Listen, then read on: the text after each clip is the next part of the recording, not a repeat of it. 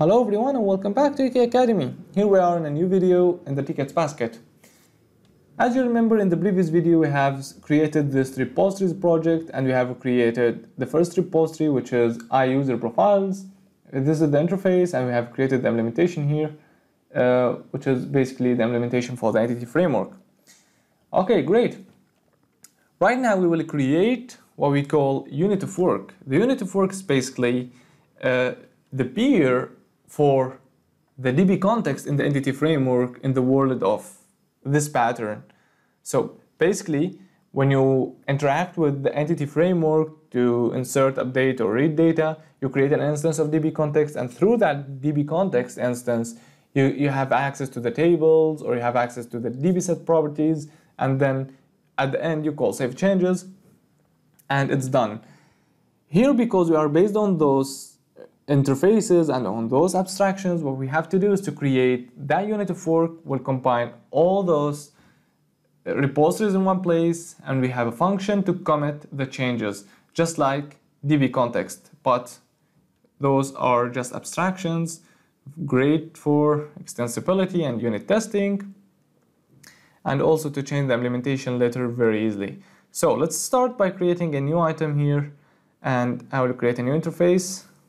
I would call it iUnitOfWork, just like that, and I will click enter. Okay, here let's mark this one as public, and that's great. For now, here I will add all the instances, or I will add, all the repositories as properties here. So one of the properties I will add iUserProfiles, which is the only one I have till now, profiles. And it's going to be a read-only. The user of this interface couldn't, or for any object, instance of this interface, cannot manipulate this one. It's only read-only. Another thing, so here, other repositories will go here. And another thing that this UnitOfWork will do is basically to commit changes. Or it's the same for save changes async. It's going to call save changes. It's just like this. That's it. It's pretty simple and pretty easy. But this one is interface. As I've said in the previous video, it's very easy for unit testing, very easy for mocking. Your services will be based on this one, not on an instance of entity framework DbContext. So let's start with the implementation, and the implementation is going to be for entity framework. For this reason, I'm going to call it EF UnitOfWork, just like that, and then I will implement this interface. That's great.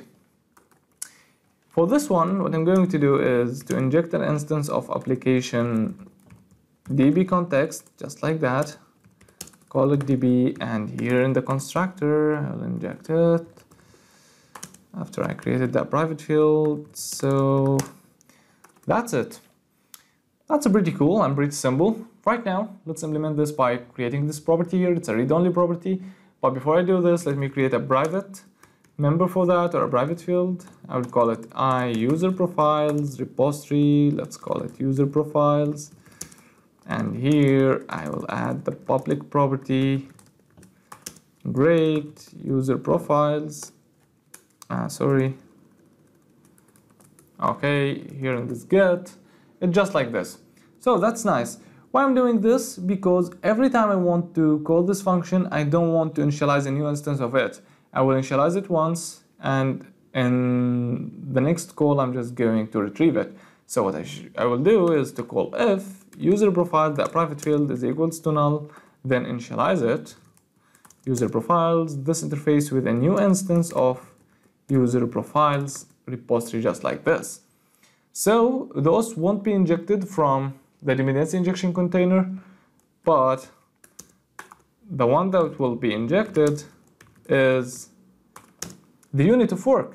So as you can see, I can initialize the repositories here, because I know here I am in the entity framework implementation, and this one is basically for entity framework, so it's fine. What I'm going to do then to register this in the dependency injection container, then I can inject that within the services or the business services. So I have access just like dealing with a dependency injection container, DbContext in the entity framework, but using this abstraction or this abstracted interface. So nice. We still have to implement this, and that's pretty simple. Let's make public async task commit changes async, and here what we call is db.save changes async, and that's it. It's pretty simple, just like this. You will see in the next video when we will create the services, how we will use this, but for the time being, let's make a very quick recap. Here I have created this interface called UnitOfWork, which is basically the peer for the DbContext in the entity framework here. So you can say that this one is just similar to the DbContext. Here we will have all the properties. You remember the DbContext when you have the DbSets. Here we will have the repositories, and at the end we have the commit changes async. So for example, I add a property for the user profile, then I add a new event, add a new organization. At the end I call this one to save all the changes. Okay, this is what the UnitOfWork will do. And here I have the implementation for the entity framework. So I have injected an instance of application DbContext, then I have implemented this property, I have implemented like this. So in this case, the first time I call it, I check if this one is null, okay, create a new instance for it. And if it's not null, then okay, directly return this instance. So in this case, it's not going to be initialized every time I call it. At the end, I have implemented also this method, which is basically we'll call the db.save changes async.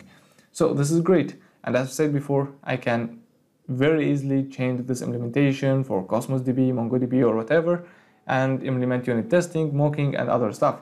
So implementing this pattern is very useful, and you will see that while we are implementing the services starting from the next video.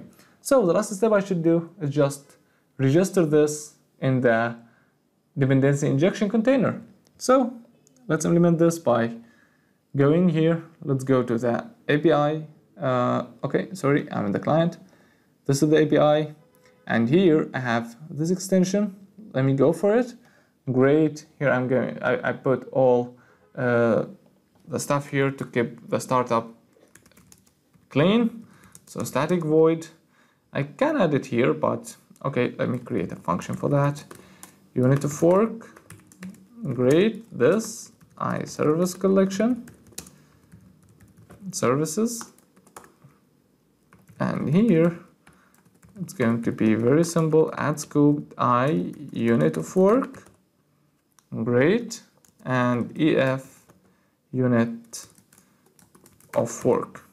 So basically what I have to do is to import this library here. What I can do is either to click here and add it, or I can click here and add reference to TicketsBasket.repositories. The repositories assembly should be added as a reference here. So great, right now I have it here. Everything is just working fine. Right now let's move to the startup.cs and call this function in the configure services method. So this is startup. Very nice. Here I'm going to call this nice function add unit of work. So that's it. Right now we are ready to move to the services layer, which actually the great one, and we will see all the interaction with from the next video with the data. We will start using Postman, and things will be amazing. Starting from the next video, we will see some, let's say, interaction, not just working on infrastructure and other stuff. So thank you so much for watching. If you have any questions, don't hesitate to put them in the comment section, and also don't forget to hit the like, subscribe to help us add more and more content. Thanks. See you in the next video.